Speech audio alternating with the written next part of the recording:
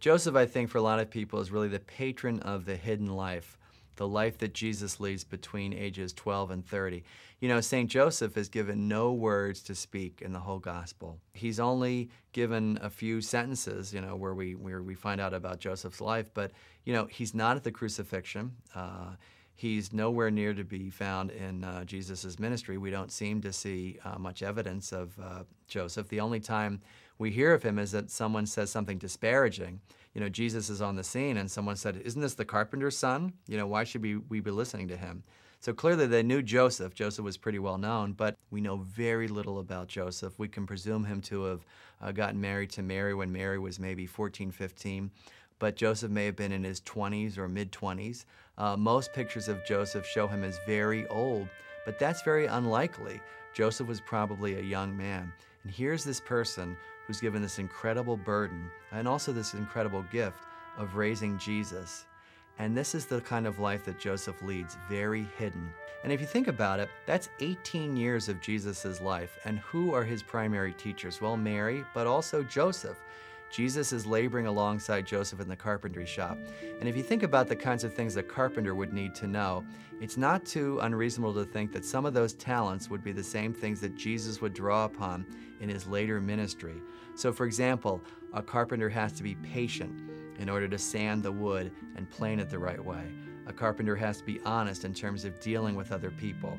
A carpenter has to be hardworking. So Joseph all along is teaching his son these values and these virtues that Jesus would end up using. He's also, as a Jewish father, teaching Jesus about his religious tradition. So it's not unreasonable to think that the very first person that Jesus would learn about his real father from, about God the Father, is his earthly father, Joseph. So Joseph, in the words of one Jesuit theologian, John Hoy, is helping to create the instrument most needed for the salvation of the world.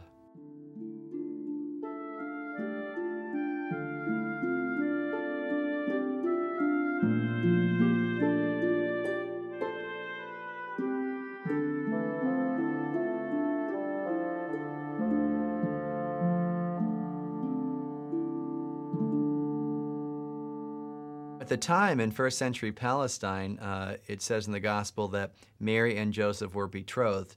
Now, most of us think of that as engaged, and, you know, when Mary is presented as pregnant to Joseph, most of us would think, well, why didn't he just sort of break off the engagement? But at the time, betrothal was really almost like marriage. If you were pregnant or if you did something that required the bond to be broken, it was a real scandal. And technically, Joseph could have exposed Mary to the law and had her stoned for being pregnant. But even before Jesus is born, Joseph's forgiving heart and his loving nature are on display. The gospel tells us that Joseph has a dream, and I believe that is one way that God has of communicating with us. Joseph is told in his dream to take Mary as your wife. And I have to think that some of that compassion and forgiveness would have obviously trickled down to Jesus as he spent the rest of his adolescence and adult life with his father Joseph. But Joseph's life is so hidden that we don't know even when he dies. But I really think that Joseph is a model for all of us who try to lead these very good and holy lives, but lives that may not be seen by many other people, but they are seen by God.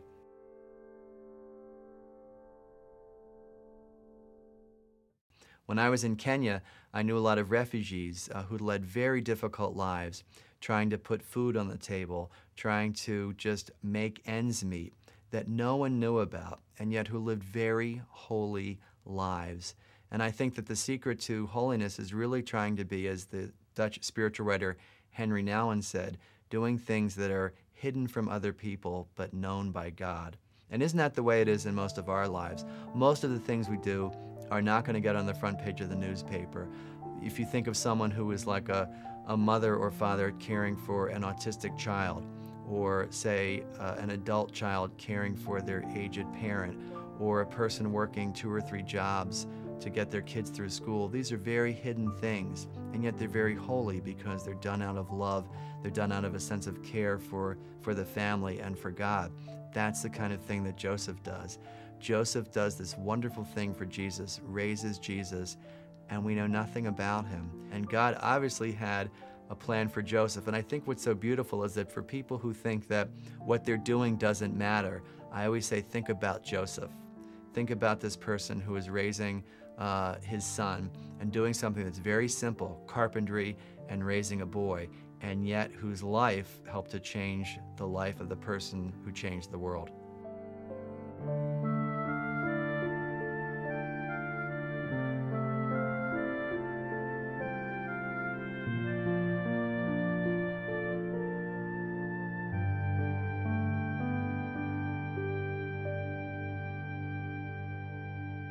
St. Joseph, for so many people, is a rather distant figure. We know very little about him. But what St. Joseph tells us, I think, in our own lives is that even the small things you do, even the things you think are hidden and most unknown, can work for the salvation of the world. Joseph raised his boy Jesus, did very small things with Jesus, taught him how to pray, taught him how to have good manners, taught him to be a religious person. And these very small things added up to a very great person.